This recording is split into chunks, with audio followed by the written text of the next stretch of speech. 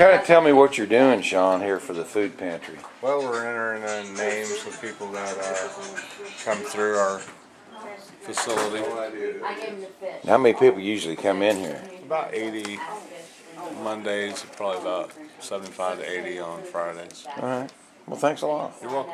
This is part of your storage stuff here for... Yeah, and it's kind of a mess right now because I went through it the other day and I look horrible. So you're open Monday through Friday? No, I'm open on Monday and Friday. The rest of the days are truck days. The rest of the days are truck days. What's your number again, Chris? That's our adult diapers. We keep our baby diapers in the back.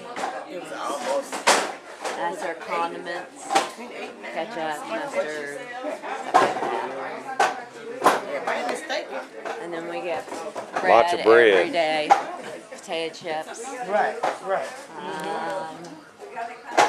Over there, we have 2 fruit refrigerators, but we're getting ready. We had a walk-in cooler donated. We're getting ready to put up on the outside. Okay. Over here. That's our canned goods section. And we're low on canned goods, as you can see right now.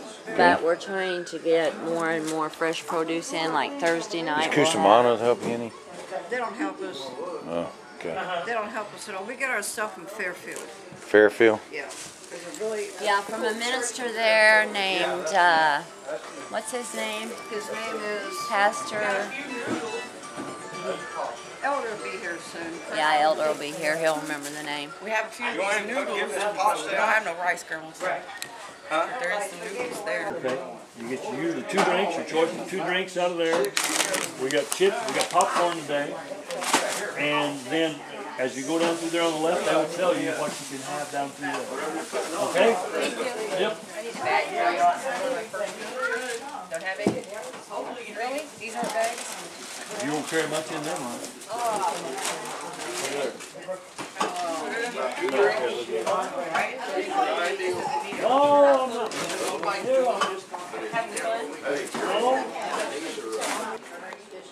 These are gifts or little thank you cards, like. Yeah, things that people have given me.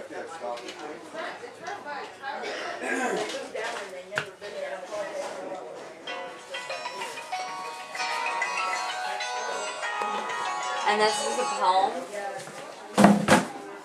that a woman wrote for me. A woman wrote you this poem about the ministry here? About Jesus. How wonderful.